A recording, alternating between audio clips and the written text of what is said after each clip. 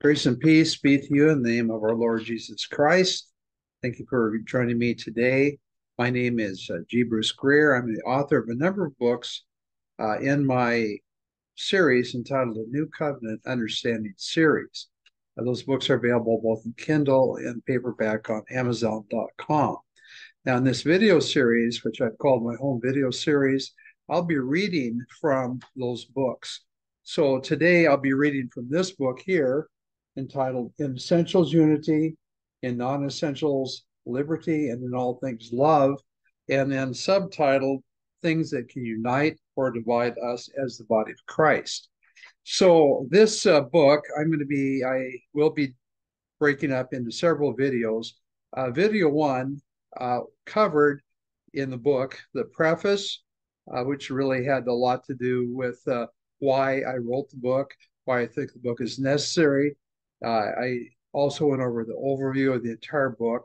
And then section one, which was based on the title of the book, In Essentials Unity.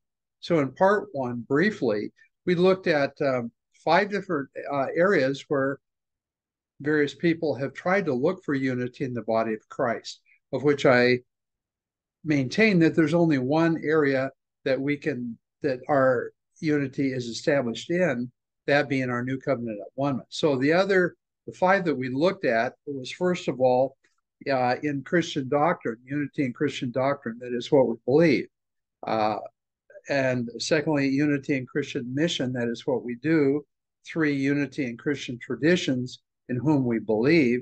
And number 4, unity in Christian practices, that is how we practice our religion.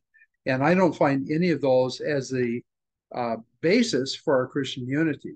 However, the New Covenant One-ment, which is the 5th one we covered last week, has to do really with the work of the Holy Spirit.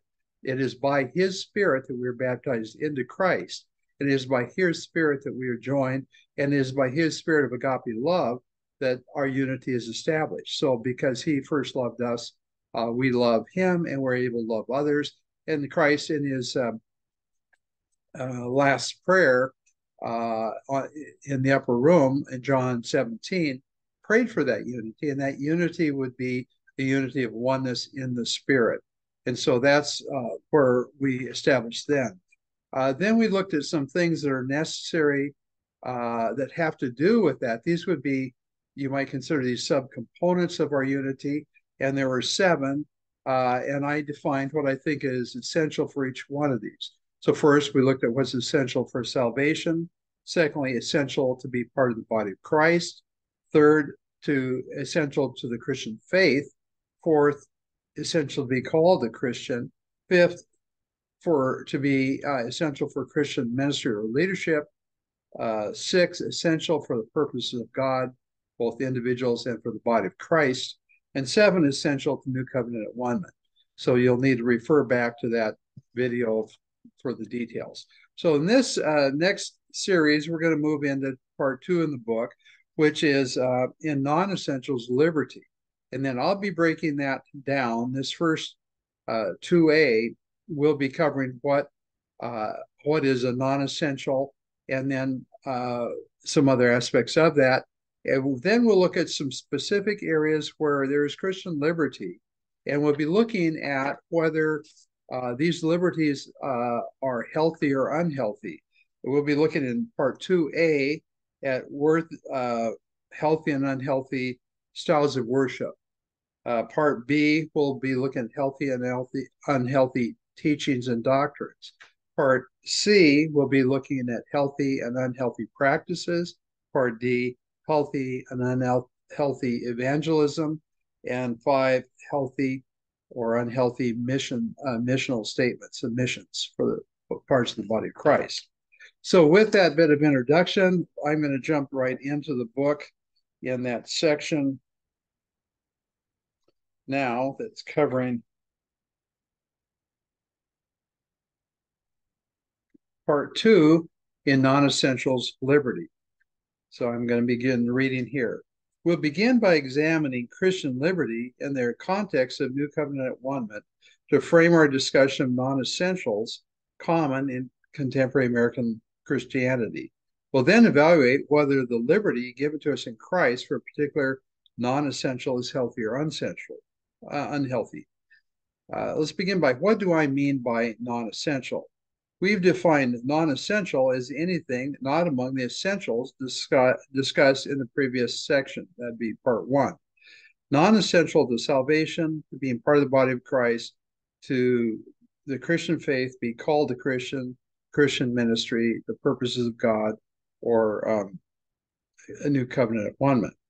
Importantly, non-essential does not mean unimportant, just not essential.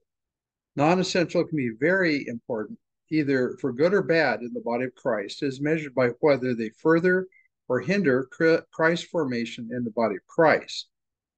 The next question is, what does liberty mean within the new covenant? First and foremost, we need to see the fundamental link between liberty and the Holy Spirit within the context of the new covenant at one. Here's how the Apostle Paul concluded his great comparison of the new and old covenants. And I'm reading from 2 Corinthians chapter 3, verses 17 and 18. Now the Lord is the Spirit, and where the Spirit of the Lord is, there's liberty. But we all with unveiled face, beholding as in a mirror the glory of the Lord, are being transformed into the same image from glory to glory, just as from the Lord the Spirit. Many people mistake the grace of God, as seen in the gospel of grace, as being absent of any constraint whatsoever. No, no, no. New covenant one frees us from all external laws having to do with our relationship with the Lord within this covenant. But a new law is working internally in us that the Apostle Paul described as, quote, the law of the Spirit of life in Christ Jesus, end quote. That's from Romans 8:2. This is why the Apostle Paul can also make these other statements relating to our liberty in Christ within this new covenant. Now I'm going to be quoting next 1 Corinthians 6:12. All things are lawful for me, but not all things are profitable. All things are lawful for me, but I will not be mastered by anything. And then again in 1 Corinthians 10:23, Paul writes, all things are lawful, but not all things are profitable. All things are lawful, but not all things edify. And then a third time in 1 Corinthians chapter 8, verse 9, Paul writes, but take care that this liberty of yours does not somehow become a stumbling block to the weak. Even though we are given great liberty within New Covenant one, there are things that are lawful but not profitable for us, things that can master us, things that do not edify or build us up, or things that may cause the weak to stumble. All of the Apostle Paul's epistles identify lawful behaviors that are not profitable and tear down individuals in the body of Christ. Even the Apostle Paul, often identified as the Apostle of Grace, puts legitimate and important boundaries on our liberties for the sake of the body of Christ. It amazes me that God gave mankind, including Adamic man, great liberty. I'm quoting Genesis 2, verses 16 and 17. The Lord commanded the man Adam, saying, from any tree of the garden you may eat freely, but from the tree of the knowledge of good and evil you shall not eat, for in the day that you eat from it you will surely die. From the very beginning, the Lord put mankind into his good creation, great liberty, to enjoy that creation. Quote, from any tree of the garden you may eat freely, end quote. But with this freedom also came that warning, quote, but the tree of the knowledge of good and evil you shall not eat, for in the day you eat of it, you will surely die, end quote. Within the great liberty we have in New Covenant at one, we must still observe certain principles, not external laws, but the internal, quote, law of the Spirit of life in Christ Jesus, end quote. And here's several bullets. This liberty is being led by the Holy Spirit and not our own making. Next bullet, there is great liberty to make our own choices in union with the Holy Spirit, but they must be evaluated whether they are profitable, build us up and others up categorically as being healthy. Next bullet, this liberty must be totally free of seeking direction from the tree of knowledge of good and evil. The old covenant was governed by 600 plus commandments and ordinances of that covenant. The old covenant has become obsolete through Christ's fulfillment of that covenant. and ended at the cross where it was nailed forever. Therefore, those enjoying New Covenant one-ment are freed from all external laws, rules, conventions, or traditions imposed as a requirement for holiness. According to the Apostle Paul, putting oneself under external laws, rules, or practices is put oneself under a curse. Quote, for all who are works of the law are under a curse, end quote, Galatians 3:10. Such requirements are unhealthy. Next bullet. Many other external rules we choose to obey, however, can be profitable and useful for building up ourselves and others. These can include various house rules needed for living or meeting together, and other rules needed for one another's sake in this present world, such as reasonable speed limits. I categorize those as being neutral, having no direct effect on the believer in the body of Christ. Understanding Christian liberty is those things that can be left to personal choice as guided by the Holy Spirit, within a framework of things that are profitable, edifying, and not stumbling to the weak. We can now define what non-essential might mean in the New Covenant at one.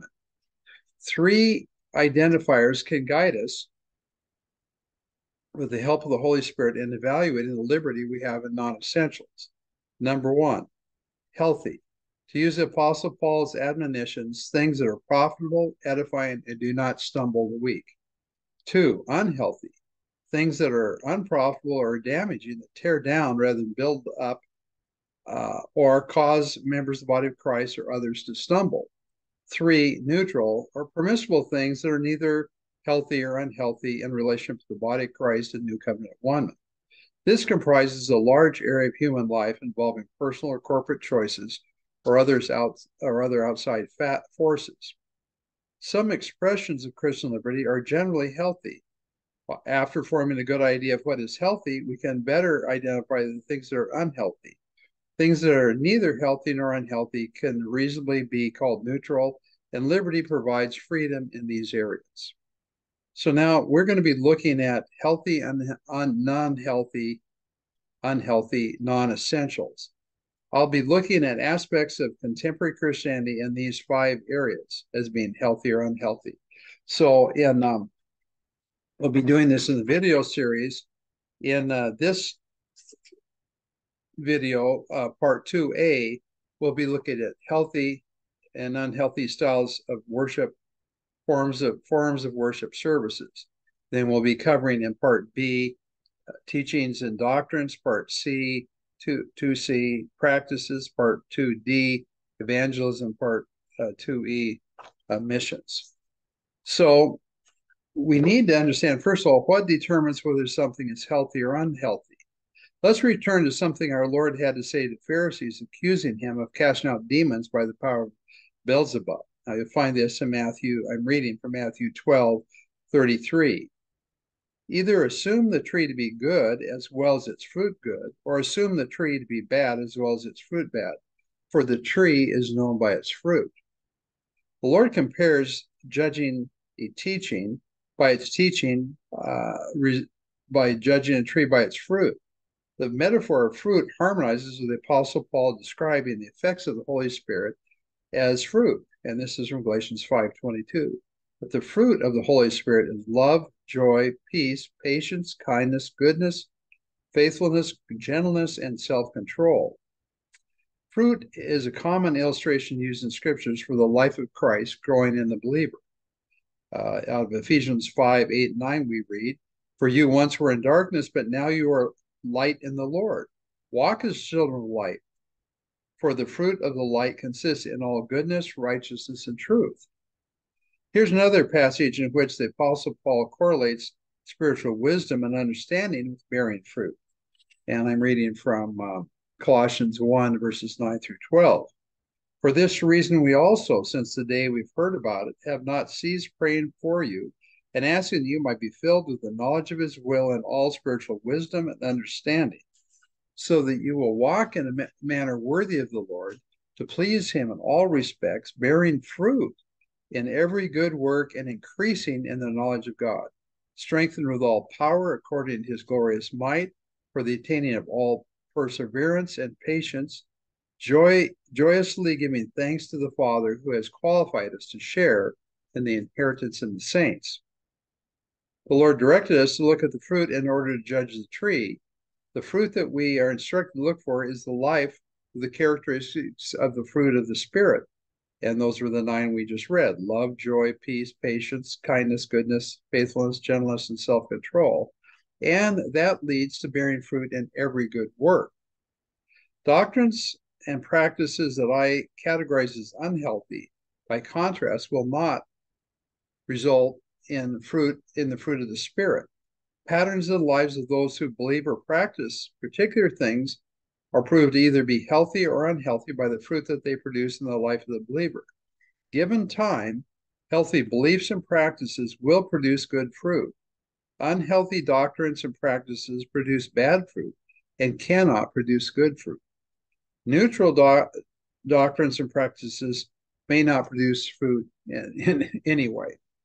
So my approach to healthy, unhealthy, and neutral non-essentials. I'll first discuss healthy non-essentials, and that's a joy to speak of. However, it's also important to directly identify things that are opposed to New Covenant alignment, so the contrast can be better seen and addressed.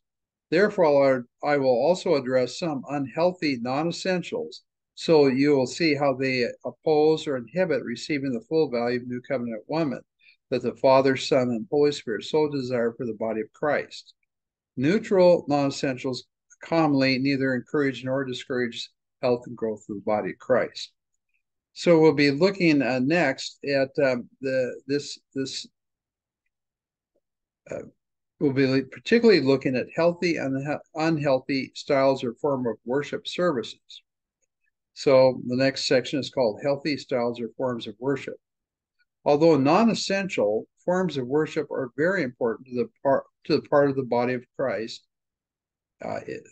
life of the Holy Spirit in the body of Christ. Over the millennia of Christianity, there have been all kinds of healthy styles or forms of worship service influenced by the times, the culture, and other factors. Others, however, have unhealthy or neutral effect upon the body of Christ. First of all, liberty in how we assemble. One of the most beautiful, if not widely heralded liberties in Christianity is the liberty we have in how we assemble. Most religions require a sacred temple, shrine, or holy place to be the center of worship. In New Covenant Christianity, the Apostle Paul proclaims, quote, "Do you not know that you are a temple of God and that the Spirit of God dwells in you?" That's 1 Corinthians 3:16. That's an amazing statement. In other words, we don't need to go looking for a temple. We are the temple. The Apostle Paul goes further to say, quote, "The temple of God is holy, and that is what you are." 1 Corinthians 3:17. So we individually and corporately are not just any temple, but we're the holy temple of God. Gone is the temple of God in Jerusalem or any other sacred place. We are now that holy place. Some might think that the Apostle Paul's words blasphemous because they misunderstand what is required to be holy. The first occasion of something being called holy in the scriptures is when Moses was met by the holy God, Yahweh, in the burning bush. The Lord told Moses, quote, "Do not come near here. Remove your sandals from your feet, for the place which you are standing is holy ground." Exodus 3:5. What possibly could make dirt holy? The presence of the Lord made the ground holy. Ground was not holy of itself. So it is that our earthen vessels can be called holy because of the indwelling Holy Spirit of God. Get it? You are holy because He is holy and He dwells in you. That means that Christians can and have met in all kinds of locations. Of course, like other religions, we can clean ourselves up, put on special attire reserved for holy use, and gather in buildings dedicated for Christian worship. The true temples of God, however, are believers indwelt by the Holy Spirit, assembling in whatever location suits the need. So, in the course of Christian history, Christians have met in some of the oddest places to worship. Consider meeting in caves, catacombs, prisons, gulags, restaurants, bars, schools, parking lots, sports arenas, campgrounds, state and national parks, under tents, in the fields, on the beach, in the mountains, in halfway houses, in roadside chapels, and in personal homes. All these examples are given to glory in our liberty to worship together with the presence of the Lord and blessing and sanctifying our assembly just by his presence in us and among us. Praise God. Christian liberty in Christian worship. It seems that the Spirit of God can inspire music of all types and genres that we can individually or corporately use to worship God. This is to the glory of God. While Christians may choose to limit their worship at a particular time and place to Gregorian chants, that does not mean that other Christians, in the liberty given by the Holy Spirit, might not find forms of contemporary Christian music more inspiring. The one doesn't negate the other. The Lord is pleased with all worship that is centered in his gracious nature, his gracious works, and uplifts our spirits in him. I can even include some secular music. Beyond my many favorite Christian artists and songs, I have found that I can share and enjoy many secular artists and songs with the Lord. Some of it may even be inspired by his Spirit without my or the artist's knowledge or credit. After all, the Apostle James writes, quote, "Every good thing and every perfect gift is from above, coming down from the Father of lights, with whom there's no variation or shifting shadow." James 1:17. Is it possible that many of the inspirations have made our lives easier, safer, healthier, and better in any number of ways, even delivered to us through non-believers, are ultimately gifts from God the Father? Certainly, quote, "the every good thing given," end quote, might extend to many things in our lives that we can thank God and others for.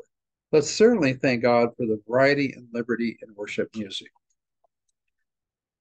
Okay.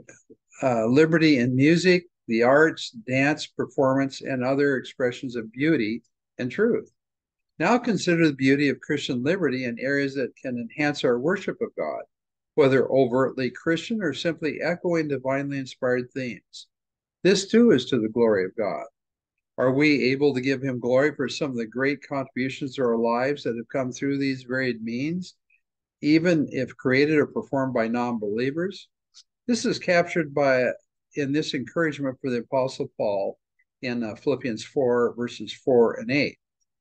Rejoice in the Lord always. Again, I say rejoice. 3 dots. Finally, brothers and sisters, whatever is true, whatever is honorable, whatever is right, whatever is pure, whatever is lovely, whatever is commendable, if there's any excellence and if anything worthy of praise, think about these things. I found the Lord can even use secular movies to speak to me. So as not to be misunderstood, these revelations must always be judged by Scripture and affirmation by the Holy Spirit. I'm glad that the Lord has given us this great liberty to enjoy, be blessed, and even see him more clearly through a variety of avenues, including those I've just mentioned. So perhaps we can join with the Apostle Paul in his encouragement, quote, "always giving thanks for all things in the name of our Lord Jesus Christ to our God and Father," Ephesians 5:20. Now turning to liberty in matters of conscience. Another great liberty that we have is in matters of conscience.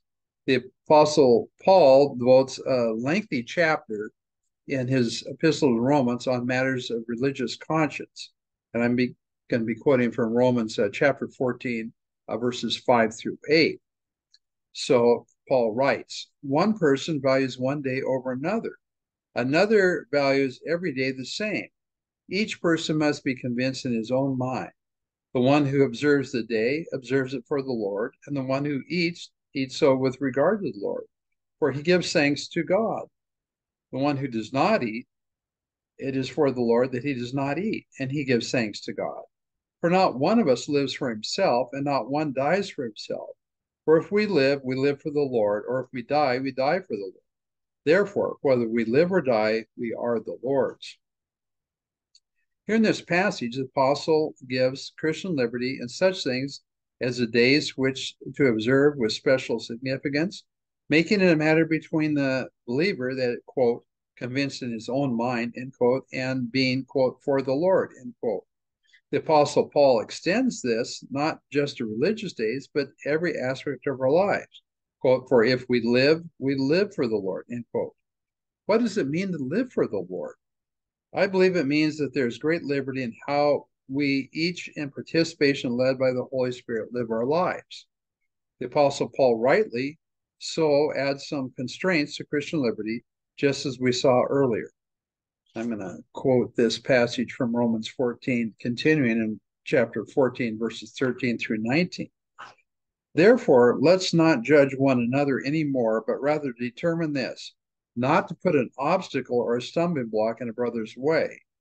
I know and am convinced in the Lord Jesus that nothing is unclean in itself, but the one who thinks something is unclean, to that person it is unclean. For it is because of your food your brother is hurt, you are no longer walking in accordance with love. Do not destroy your choice of food, that person for whom the Christ died. Therefore, do not let what is good for you, a good thing, to be spoken of as evil.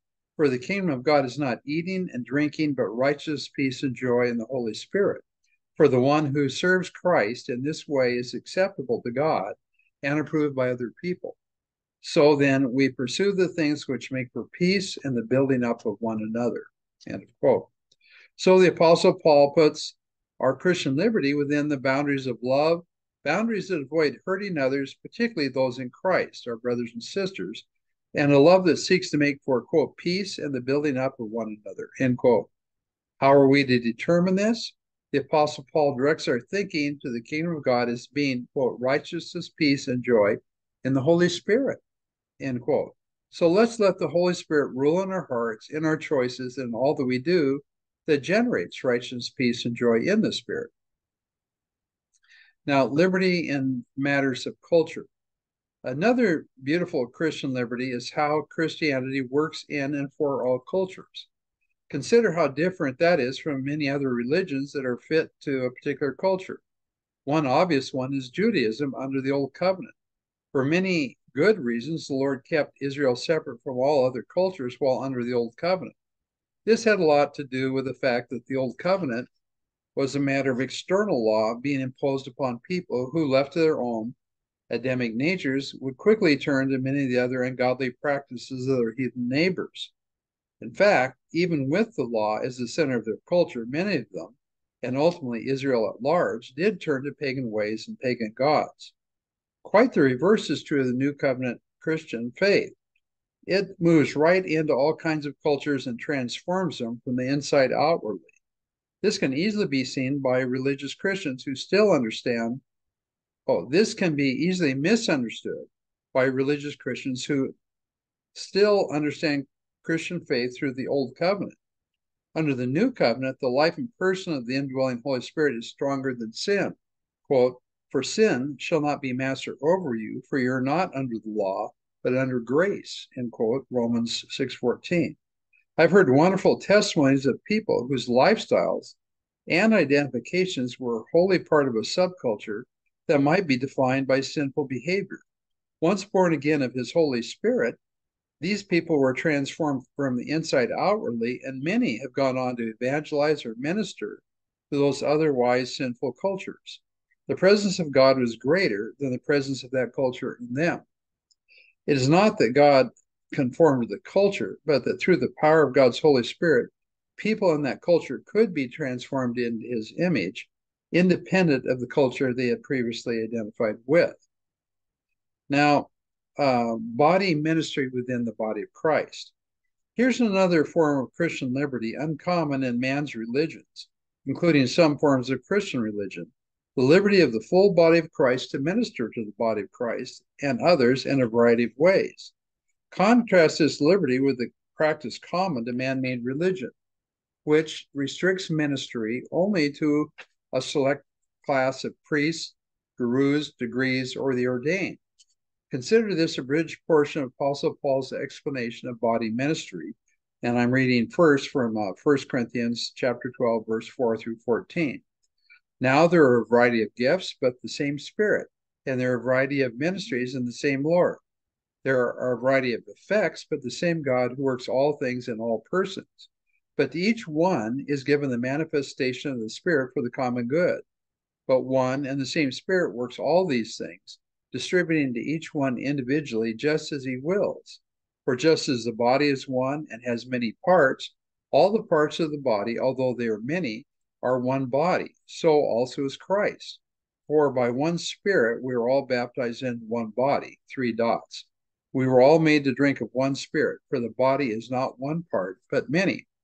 And another location, Ephesians 5:19, Paul writes, speaking to one another in psalms and hymns and spiritual songs, singing and making melody with your hearts to the Lord. And then in Colossians 3:16, let the word of Christ richly dwell within you, and with all wisdom and teaching and admonishing one another with psalms, hymns, and spiritual songs, singing with thankfulness in your hearts. I feel fortunate to have come to know the Lord in 1970 at a time and in parts of the body of Christ have practiced this form of body ministry. I've since participated in other portions of the body of Christ where credentials from specific seminaries or Bible schools were required to participate in ministry to the body of Christ. This was certainly not true in the early church. The early apostles were chosen by the Spirit, and few were educated in religious institutions of that day. I'm not advocating giving individuals unchecked liberty in how and what they minister within the body of Christ. There are abundant warnings about false teachers in the epistles. The Apostle Paul further counsels the body of Christ to, quote, recognize those who diligently labor among you and are in leadership over you in the Lord and give you instruction, 1 Thessalonians 5:12. In fact, the Apostle Paul gives this exhortation on the role of the fivefold ministry. This is from Ephesians 4:11 through 13. And he, the Lord, gave some as apostles, some as prophets, some as evangelists, some as pastors and teachers, for the equipping of the saints, for the work of the ministry, for the building up of the body of Christ, until we all attain to the unity of faith and the knowledge of the Son of God, to a mature man, to the measure of the stature which belongs to the fullness of Christ. So in this passage, the very purpose of apostles, prophets, evangelists, pastors, and teachers is to equip the saints for the work of ministry. Sounds like the Apostle Paul understood these Christian giftings to encourage and build up body ministry, not for entertainment, careers, power, money, or other aims that some enter Christian ministry for. I'm fortunate in my 50 plus years of life in the body of Christ to have known a good number of Christian ministers who faithfully work toward this purpose. I've also seen many who sought self-centered purposes to the detriment of the body of Christ. May the good Lord grant us those servant ministers who train us up as cohesive and cooperating body to accomplish what the Lord intends for us, quote, until we all attain to the unity of the faith and to the knowledge of the Son of God, to a mature man, to the measure of the stature which belongs to the fullness of Christ, end of quote. Unhealthy styles or forms of worship services. It is healthy to identify unhealthy styles or forms of worship services practiced in the body of Christ and to avoid such forms of worship service altogether. I'm going to go through several here, beginning with this one. Focusing on our own or others' sinful condition. One unhealthy form of worship service is any style or form of worship service that focuses on our own or others' sinful behaviors or condition.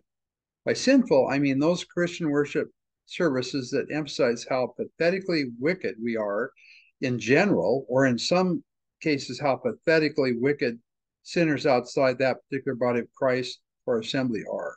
In both cases, these forms of worship service are condemning in nature and have their root in the old covenant that the Apostle Paul described as a, quote, ministry of condemnation, end quote, and contrary to the new covenant that he described by contrast as, quote, a ministry of righteousness, end quote. That's found in 2 Corinthians 3:9. The Apostle Paul makes it clear that condemnation has no part in the life of the believer.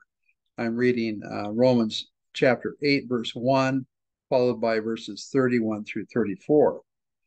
Therefore, there's now no condemnation at all for those who are in Christ Jesus. For what shall we say to these things?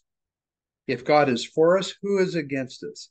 He who did not spare his own son, but delivered him over for us all, how will he not also with him freely give us all things? Who will bring charges against God's elect? God is the one who justifies. Who is the one who condemns? Christ is the one who died, but rather was raised, who is at the right hand of God the Father, who also intercedes for us. So, if there's condemnation for those, quote, who are in Christ Jesus, end quote, and God the Father is fully for us and not against us, and it is Christ who is now risen and sits at the right hand of God interceding for us, who is the one that condemns? You might say Satan, and I'd agree, but you might rightfully also add any pastor, teacher, or anyone else, including songs that condemn. Christ is also interceding for us against these. In fact, one of the unheralded feats accomplished with Christ's death on the cross is nailing, quote, all decrees against us, end quote, to the cross. I'm reading here from Colossians chapter 2, verses 14 through 23. Having canceled the certificate of debt consisting of decrees against us, which was hostile to us, and he has taken it out of the way, having nailed it to the cross. When he had disarmed the rulers and authorities, he made a public display of them, having triumphed over them through him. 3 dots. If you've died with Christ to the elementary principles of the world, why, as if you were living in the world, do you submit yourself to decrees such as, quote, do not handle, do not taste, or do not touch, end quote, 3 dots, in accordance with the commandments and teachings of man? These are matters which do have the appearance of wisdom and self-made religion and humility and severe treatment of the body, but are of no value against fleshly indulgence. Apostle Paul says that Christ disarmed Satan and his hosts of demons from using the law or other forms of external laws against us, but concluded that, quote, self-made religion, end quote, continues to beat up the body of Christ with various forms of condemnation. In the Apostle Paul's words, these forms of worship service, quote, have the appearance of wisdom, 3 dots, but are of no value against fleshly indulgence, end quote. So let's get rid of any styles or forms of worship that are full of self-made religion and self-made humility that are worthless in generating any spirit-led transformation. Let me extend my criticism of condemnation of individuals of the body of Christ to include condemnation of those outside of Christ. The Apostle Paul addresses this directly in this next passage. Now I'm reading from Romans 2, verses 1 through 4. Therefore, you have no excuse, you foolish person, every one of you, who passes judgment. For in that matter in which you judge someone else, you condemn yourself. For you who judge practice the same things. So we know that the judgment of God rightly falls upon those who practice such things. But do you suppose this, you foolish person, who passes judgments on those who practice such things and yet does them as well, that you will escape the judgment of God? Or do you think lightly of the riches of his kindness and restraint and patience, not knowing it's the kindness of God that leads you to repentance? End quote.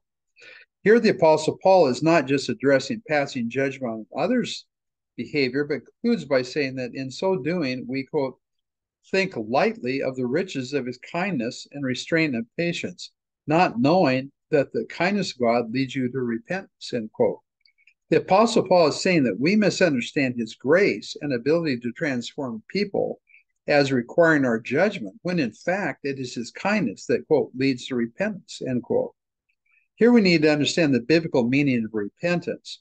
The Greek word here and elsewhere in the New Testament is metanoeo, whose Greek roots are meta, meaning a change, as in metamorphosis, and noeo, meaning to think. So it is God's kindness that leads to a change in how we think. This can begin with how we think about God himself. Only as we see God most clearly in his kind, loving, and gracious nature are we able to be transformed by his Spirit. Quote, but we all, with unveiled faces, looking as in a mirror at the glory of the Lord, are being transformed into the same glory, from glory to glory, just as from the Lord, the Spirit, 2 Corinthians 3:8. Our Holy Spirit inspired transformation only comes from looking at the glory of the Lord, and that glory reflected in ourselves and others in Christ as we and they grow in that very image of Christ. Another negative form of worship and style of worship is focusing on the need to do more or be more. If you're unfamiliar with the gospel of grace, you may not find it easy to see this style or form of worship as unhealthy. You may even see this form of worship as necessary or even healthy. Many parts of the body of Christ think that they strongly believe in the grace of God, yet they only see this grace as a matter of salvation by grace through faith. They then proceed to make works a priority, even though the Apostle Paul makes it clear that both salvation and works proceed from the indwelling Holy Spirit in the believer, the work of God himself, with our participation with his Spirit.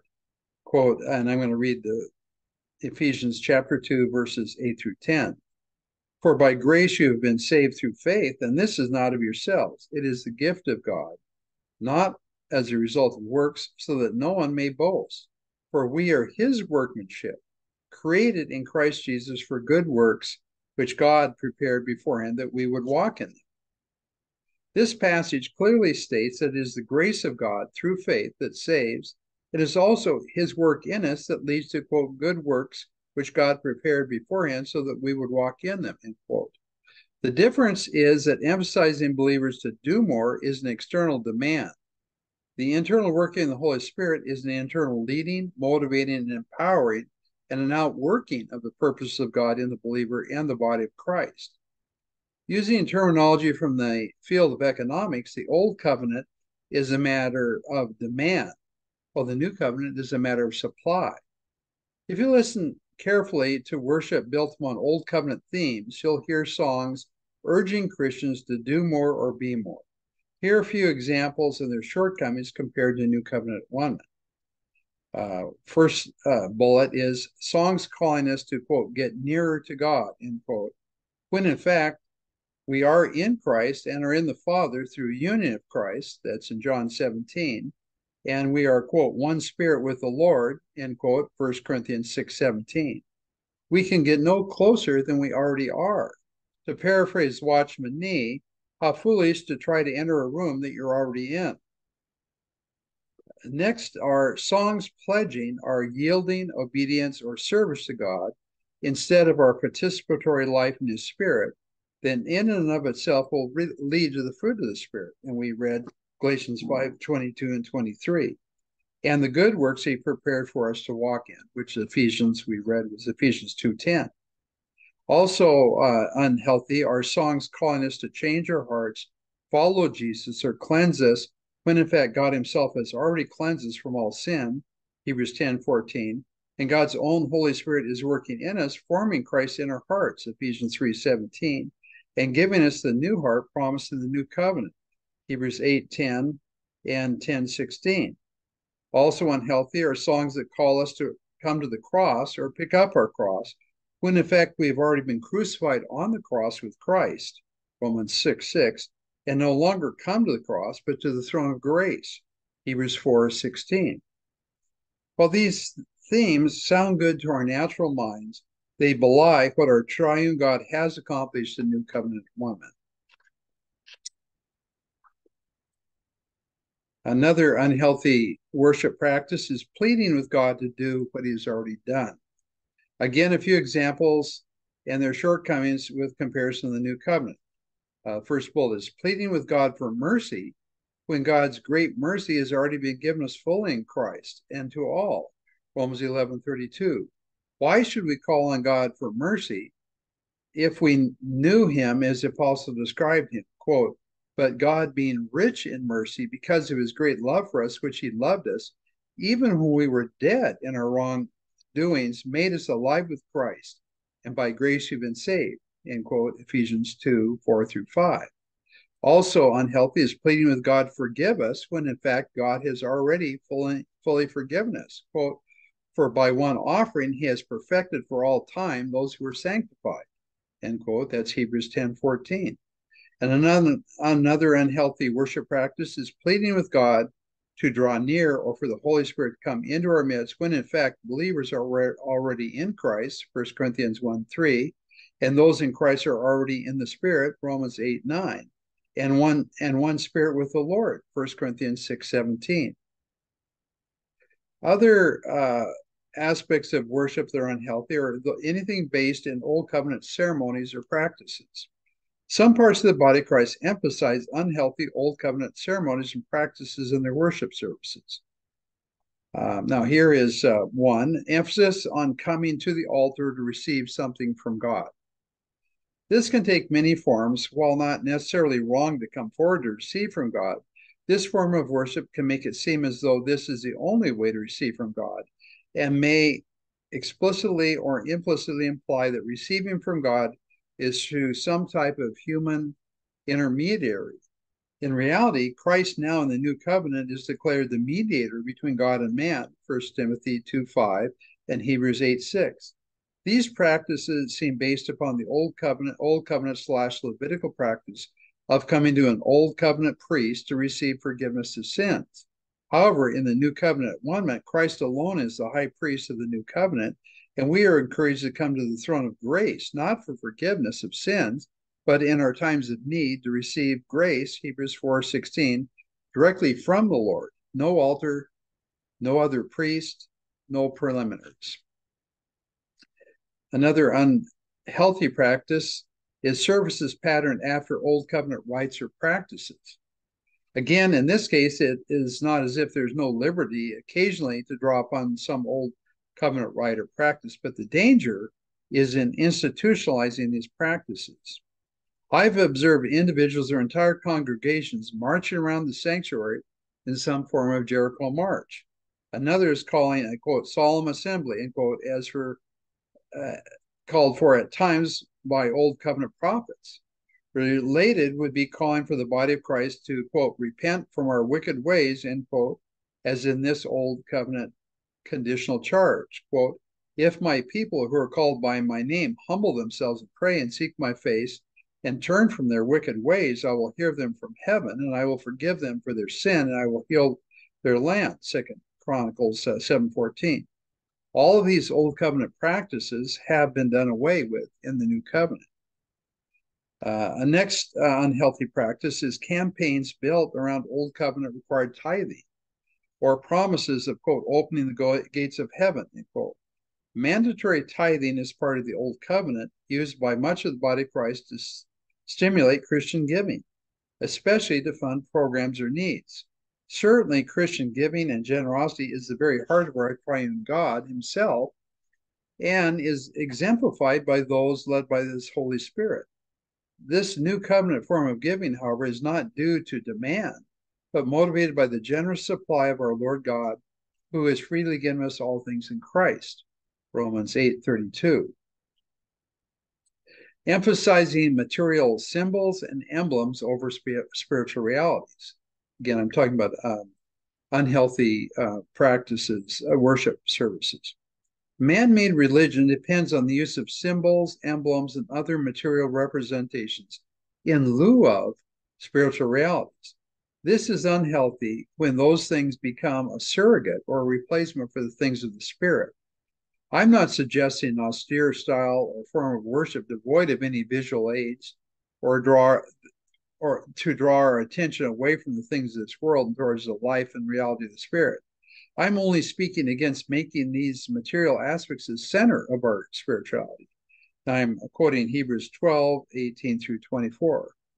The writer of Hebrews writes, for you have not come to a mountain that can be touched, or to a blazing fire, and to darkness and doom and a whirlwind, and to the blast of a trumpet and the sound of words, which sound is such that those who heard begged that no further word be spoken to them. 3 dots. But you have come to Mount Zion and to the city of the living God, the heavenly Jerusalem, and to a myriad of angels, and to the general assembly and parts of the body of Christ of the firstborn, who are enrolled in heaven, and to God, the judge of all, and to the spirits of the righteous made perfect, and to Jesus, the mediator of the new covenant, and to the sprinkled blood, which speaks better than the blood of Abel. End of quote. So wherever we assemble for worship gather, let's practice looking beyond the scaffolding of whatever location we're meeting in. of whatever symbols or emblems of Christianity may or may not be present, but seeing one another as being, quote, the general assembly and parts of the body of Christ of the firstborn who are enrolled in heaven, end quote, and of the, quote, spirits of the righteous made perfect, and to Jesus, end quote. Neutral styles or forms of worship. Let's remember the overall principle that in non-essentials there should be liberty. In this sense, there's liberty for a diverse mixture of styles of and forms of worship. This in and of itself is healthy. Think of all the diversity among humans across cultures and across time. True Christianity is unique in its adaptability to the needs of humans across cultures and across time. It's wonderful. Of course, if we remove our man-made conventions, then the God-inspired and God-breathed body of Christ can worship in great freedom, liberty, and joy. Let's rejoice along with the Lord in our liberty and diversity in worship. So we're going to end this video session with that before we turn to the next part of non-essentials and the liberty we have there. I'll close in prayer. So, Heavenly Father, Lord Jesus, and Holy Spirit, thank you for forming us into the body of Christ. And you have given us great and wonderful liberties, but also warnings and admonitions about not where those liberties can be misused and at times can be harmful to ourselves and others. So, Holy Spirit, guide us in those things that build up the body of Christ, that edify one another, and help us to transform individually and collectively into your image. We pray all this in Jesus' name as we seek to love you more dearly, follow you more nearly, to see you more clearly, love you more dearly, and to walk with more nearly day by day. In Jesus' name, amen.